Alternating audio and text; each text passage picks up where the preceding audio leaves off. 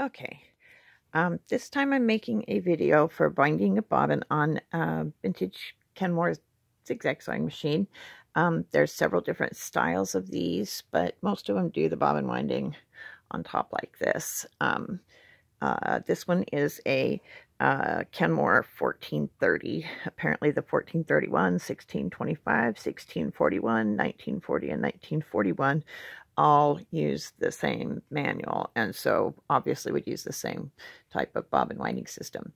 Anyway, this is the 1430, but this is the Kenmore Ultra Stitch 12, and it has this kind of a hand wheel where you need to loosen the center clutch knob of the hand wheel before you wind the bobbin, and then you would take your thread from here, crisscross it under this, loop it over here, put your bobbin on there, loop the thread, bring the thread through the center of the bobbin and up through one of those holes, and then snap this over against the hand wheel. So to wind the bobbin, it needs to be over here against the hand wheel.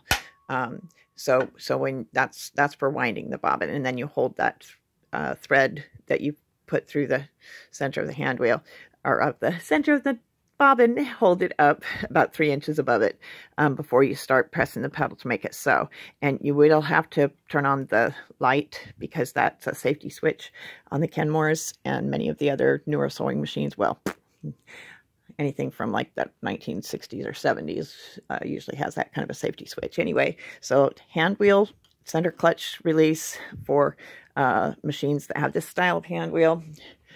For machines that have this style of hand wheel, you have a, for sewing, the hand wheel goes in to wind a bobbin. That's supposed to loosen the clutch on these ones. Then you, oh, this is going to be fun. I'll have to put the pedal on the floor so I can stand on it to make the video. Sorry. Okay. So holding a camera or a phone camera and a thread at the same time and working the machine. Anyway, on this one, notice I've got the thread here. I've got it crisscrossed under the little, this is the tension for the bobbin winding. And then you push this against the bobbin, and then you can go ahead. Oops, and I forgot to turn on the safety switch, didn't I? That was not smart. Oh well, that's all right. I'll just go ahead and wind it now that I've got it started. You may need to put a, you may need to go ahead and put a flannel felt circle or felt circle under the thread to stop the, to make it feed more smoothly off the spool.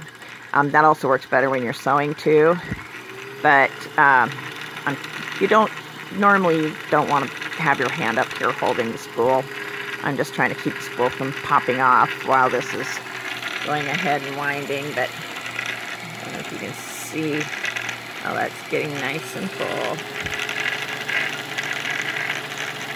And most of these will automatically come undone when the bobbin is full. Looks like I'm going to run out of thread on the spool pretty quick, but what a nice thread. And we'll see if we have enough thread for it to kick out. I think it's, hey, there you go. See, it automatically did stop when it was full enough. See, it released by popping this out here. And then to go back to sewing, push your hand wheel back in. If you have this kind of hand wheel, tighten the clutch, right tight, and that's to re-engage the needle in the machine. By the way, I did not mention it, but before you wind a bobbin, I recommend you always unthread your needle. Never ever leave your hand or any sewing projects under the needle while you're winding a bobbin. Even though the clutch release is supposed to make the needle not go up and down while you're winding the bobbin, over time, the clutches kind of get dirty, get sticky, and don't release all the way. And so the needle can start going up and down on you while you're in the middle of winding a bobbin. So never, ever keep stuff under the needle. In my opinion, that's the safe way to do it. It's true that industrial machines are, and even this, some other kinds of machines are designed so you can wind a bobbin while you sew. However, I think for most home sewing, you're better off